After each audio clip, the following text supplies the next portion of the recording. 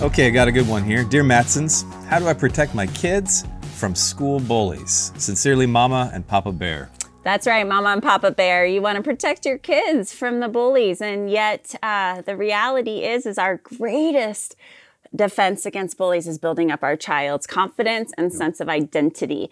So start with what you're doing with your child at home, affirming who they are, reminding them that nobody gets to decide their value and worth outside of God.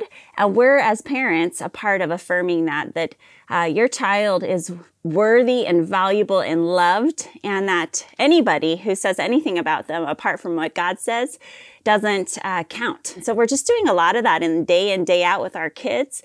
We're also talking about who they are, helping them understand their contributions to the family, their talents, the things that we love and we delight in them, especially within our family systems. This is a way of helping them to recognize the voice of grace, the voice of God, and to remind them that they've got a whole team of people cheering them on. So when that bully comes, they're going to have a strong defense and be able to recognize the difference. Yeah, and we really can't control the bullies in the world. They come when they come.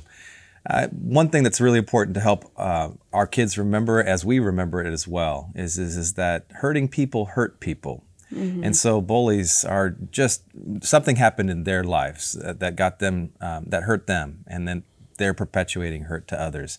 It doesn't validate the behavior. Mm-hmm. You can be very strong about what they're doing is wrong.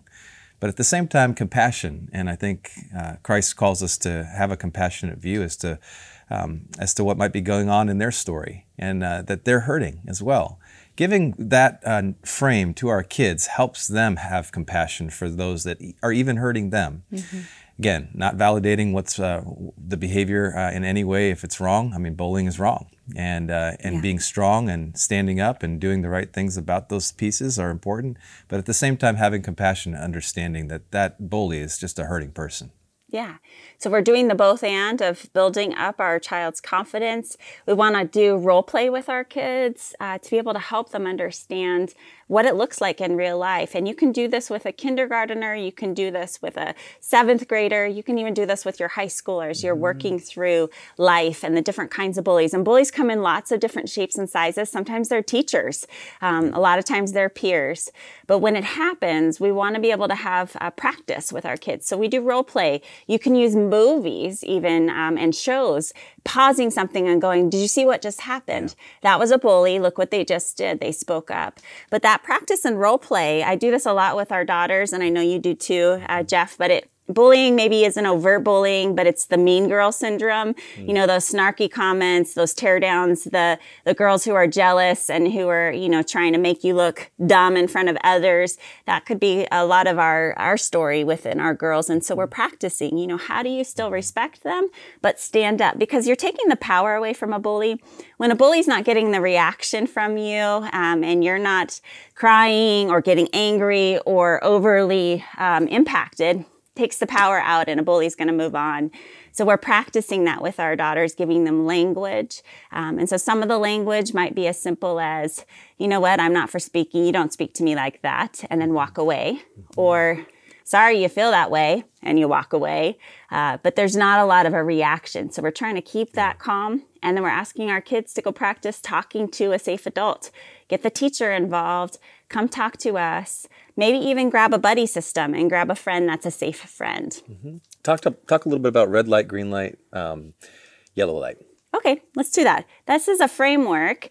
We've talked about it in other Dear Mattsons videos, but this is actually a great time to talk about that and remind you for those who haven't listened before. Red light, green light, yellow light is a frame of reference for children to learn who is safe in their world and how do we deal with different types of relationships. We're not labeling people, but we're describing kind of the behaviors that happen between relationships. That's right. So a green light friend or person is someone who you have safe relationship with. You're going to have bad days. Yeah. You might get snarky with each other if you're grumpy, but you ask forgiveness, you talk about things, and you really work hard to stay as a kind and safe friend. Mm-hmm. The yellow light people, those are the people we're more cautious with. So when you think of a traffic light, you're going to slow down when you go through a yellow. The same as with yellow light friends. These are the friends, or sometimes the bullies who are in a rough season of life and they're trying to pick on us, and some days they're our friend and the next day they're picking on us. The yellow light friends are the ones who are confusing. They're not consistent. And maybe they do things to hurt us and they go, I'm sorry, but they don't really mean it. And there's not a lot of change in behavior. And then finally, the red light friend. Do you want to talk about the red light friend? Yeah, they're not really friends. They're the ones that actually would be more the regular bully type scenarios there. There's no trust. They're not people that you want to invest heart and relationship and trust with, because they don't handle that. In fact, that's where we need to coach our kids, essentially, to have healthy boundaries and to realize that love does have limits. And you don't want to give your best to those that are going to trash it. So we need that framework, red, yellow, green, is helpful for helping kids to understand what kind of person am I dealing with that's doing this, in the conversations that you're using as a parent to explore with them, and how to respond and what that looks like. We have to be active and engaged with our kids in these conversations. I mean, it's amazing when your child would come to you, no matter what their age might be, and you could tell that something's changed in them, and you can talk with them. Like I've noticed, after school at this time, every time that something's happened and changing, what's going on? And if you can open that door, your child to be able to share with you, you can also ask them a really important question. Is this a relationship? Is this a situation where you need some help, where you need some extra help? And many kids, as they're tuning towards them and thinking about that, they can then brainstorm together what that kind of help looks like. And sometimes that means adults need to talk to adults about what's going on. Yeah. And because a child just can't even comprehend what to do next. So your relationship is so important to these moments that'll happen. And we can't predict when bullies are going to show up, right? So, but what we can do is set the foundation and of talking and connecting and staying attuned to what their days are like on the good days and on the highs and the lows and all the in-betweens, right? So that we're ready for situations like this.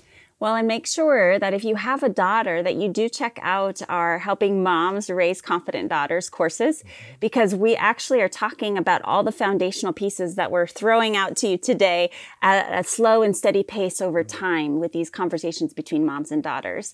And if you have a son, hopefully this is a resource for you. And there's other guides and courses through Christian Parenting, but go to cpguides.org to learn more about these courses. And really, helping our kids with bullies, it's kind of a part of life, but recognizing that they don't have to be a victim, that they can actually be a part of helping shift the current, not only for themselves, but also for that bully. And there's a lot of opportunities to grow in connection with our kids as we help them find their voice, their sense of confidence, and their ability to discern healthy relationships through red light, green light, and yellow light relationships. So remember, you're the right parent for the job, and we're here cheering you on.